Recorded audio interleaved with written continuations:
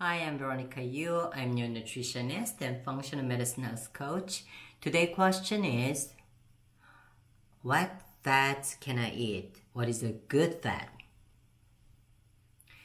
Fats and oils can be used for two ways. The one is for cold dish. The other one is for cooking.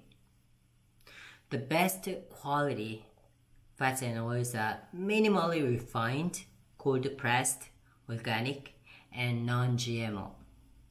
I picked the good fat for you. The first is butter. Butter tastes so good. Who doesn't like butter? Any dishes you add butter, it makes taste even better. But I didn't choose butter because it tastes good. I chose butter because there are many health benefits for you. The first, it contains vitamin A.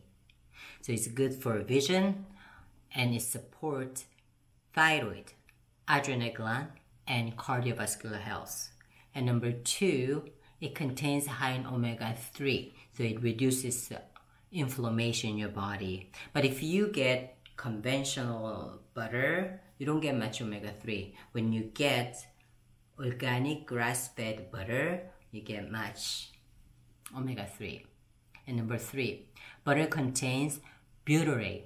Butyrate is that you can find in short-chain fatty acid. It's excellent for gut health. Let's say, usually I always tell you eat a lot of vegetable. I encourage you to have vegetable. Vegetable, there is vitamins, minerals, and fibers. Let's say you have vegetable. You're feeding those fiber to your gut bugs. So your microbiome eat those fibers and then after it convert to butyrate. Why do people call butyrate? Because it smells like a butter. And the butyrate, it protects gut lining and it prevents obesity. And also, it reduces inflammation in your gut. And also, it stimulates the T cell. So it boosts your immune function as well. And also, butter contains selenium. Selenium is well known for protecting your body from free radical damage. That's excellent. And also, butter contains iodine. Iodine is famous for supporting your thyroid gland functions. And also, butter contains CLA. CLA is excellent. Many people, they take a supplement because it's well known for burning fat. So actually it helps to reduce your belly fat and it also supports muscle growth and against the cancer. And also butter contains vitamin D and vitamin K2. If you're the person that taking supplement when it's a gray day, it's not sunny, and vitamin D3 and then K2, you're very smart because they work together. And butter has it all. Butter contains vitamin D and vitamin K2. So it actually helps to increase your bone density. So butter is excellent. But you're gonna say, but Veronica, I'm vegetarian. Don't worry, if you're vegan or if you have lactose intolerance, you can have ghee instead of butter. It's a clarified butter.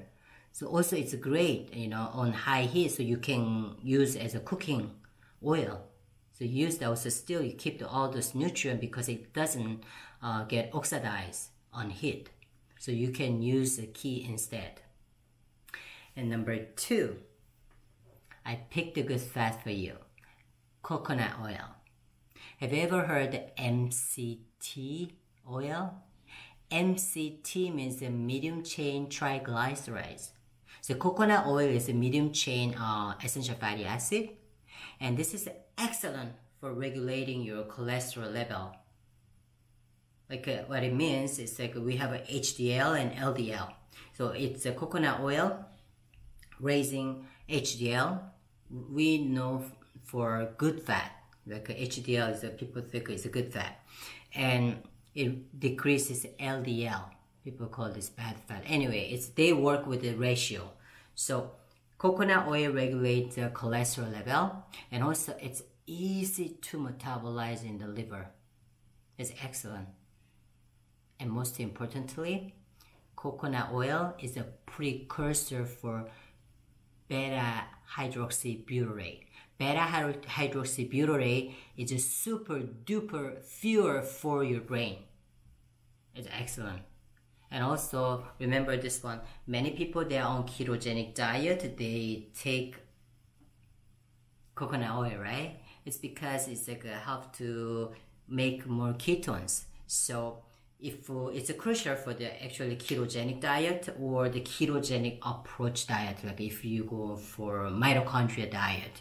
And I don't think I never run out with coconut oil, because also it's excellent cooking oil. It doesn't get oxidized on high heat. So you can cook with it. You know, sometimes when I want to make some light fried food, I use coconut oil instead. So you can use that. Also, if you're a fan of a coconut flavor, you can actually use, if you love baking, you just shredded coconut flake.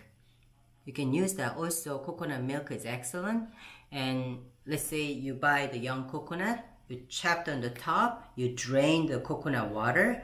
It's excellent to electrolyze your body. At the same time, don't throw it out, those coconut meat inside. You just scoop coconut meat out, and then you can chop it and add it into your salad. Also, you can freeze them, and then after you can actually make a coconut yogurt as well. So coconut is like, I think it's a superfood.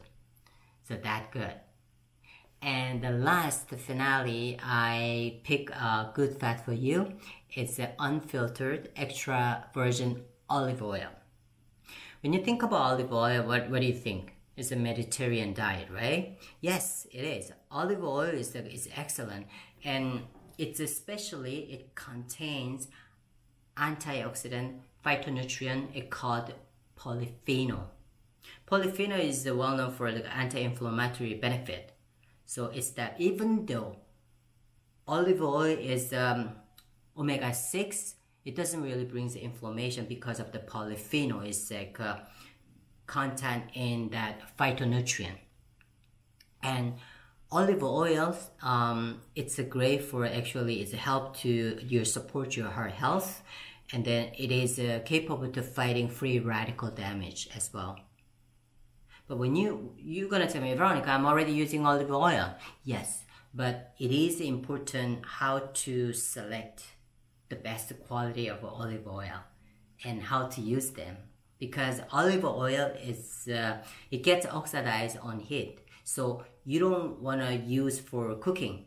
You should use olive oil for cold dish. Like when you make a salad, you can just drizzle on the top. Or you can make a salad dressing, like adding some balsamic vinegar or apple cider vinegar. Even you can add some spices and herbs, and then you mix together, you make a salad dressing. You can use that. Or you pre-cooked those, like let's say steamed vegetable, and you have some other food, and then when it's cooled down, then you can drizzle on the top olive oil. So that way you get a full benefit of that nutrient from olive oil. And another thing, when you want to buy olive oil, please don't get just the olive oil. Like I don't want to say don't get, but like, try not to get, because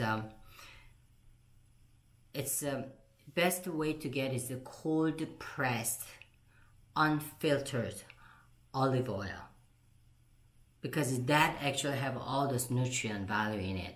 If you get just a regular olive oil, it's actually the research they reported, like most just regular olive oil, they added vegetable oil or canola oil. They kind of water down those quality of olive oil, so you're not really getting 100% olive oil. So get that. So once you get those unfiltered, cold pressed, extra virgin olive oil, you are going to keep them stored in the dark glass container and avoid the light. That's very important. So that's how you have to keep the olive oil. So that, and then what else? Yeah, also I'm going to tell you, all the nuts and seeds, they are great. Especially, let's say, walnuts. almonds, macadamia nuts, and then seed like a flax seed, and the flaxseed even oil, and all those nuts butter, they are excellent as well.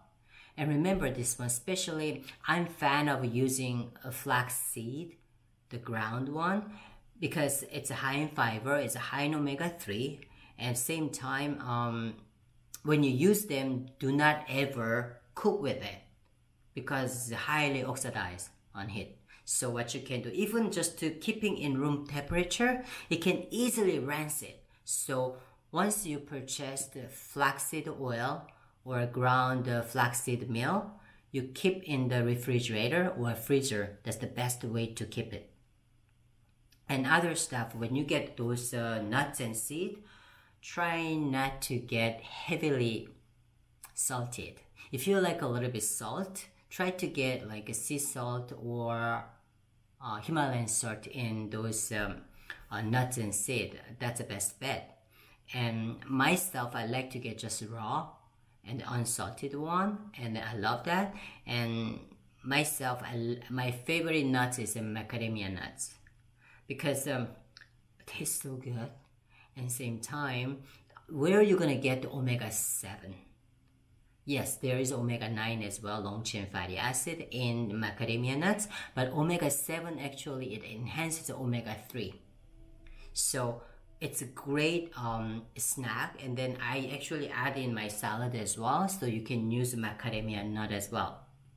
And all those nut butters are good, like let's say almond butter and cashew butter, and even yeah, a little bit of peanut butter. But if you're gonna have a peanut butter, it's high in omega-6, so I suggest you to have a minimum portion and then try to get organic, like I told you. So that's it for today.